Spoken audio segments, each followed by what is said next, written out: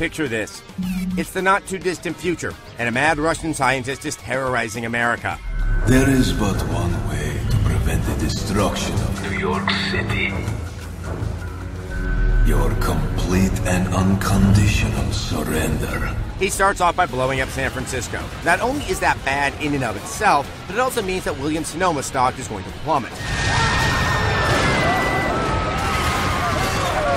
Your president, who looks a little bit like a zombified Hillary Clinton, is depending on you to save the world.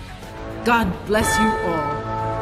And God bless the United States of America. So, who are you exactly? Well, you're this guy. Super Soldier Sam Gideon, a man who's tasked with the impossible.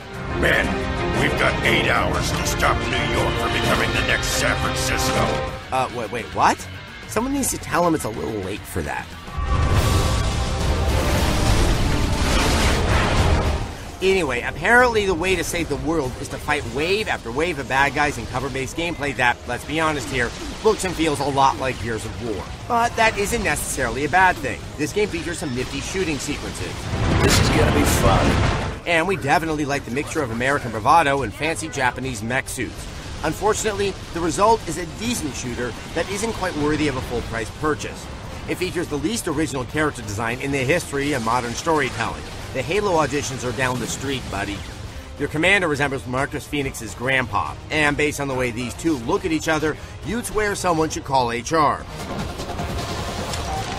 I mean, maybe it's supposed to be subtextual, but is there any doubt these two are doing it? What the man? Lights out. Just one of you. In case you haven't noticed by now, the dialogue is just painful. Your suit is performing at nominal levels, Sam. Never had a girl say that to me before. That doesn't even make sense. Fuck me. There is a solid campaign to be had, but with no co-op or multiplayer mode, you'll probably never pick this up again after you beat it. If you beat it. Vanquish gets a 3 out of 5.